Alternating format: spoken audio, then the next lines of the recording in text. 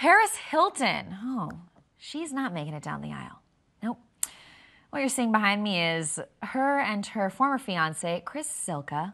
We know they've broken up. Well, Paris thought he was the love of her life. She is now opening up to the ladies of the talk about her split for the first time. Take a listen.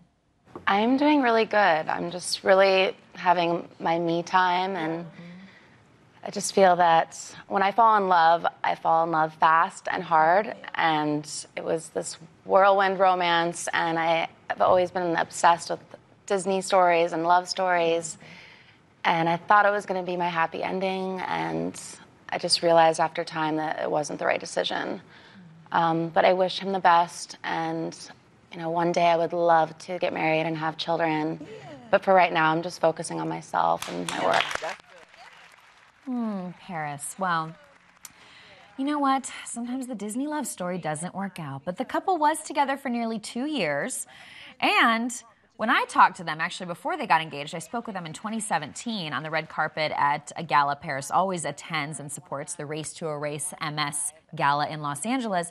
She brought Chris to this event her and her family always go to, and back then she was convinced he was the one. Here's what she had to say.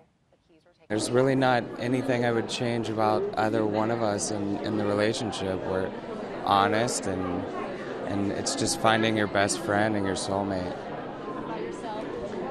He's literally the man of my dreams. Ever since I met him 7 years ago, I had the biggest crush, and it's just, I feel like the luckiest girl in the world. I'm so happy.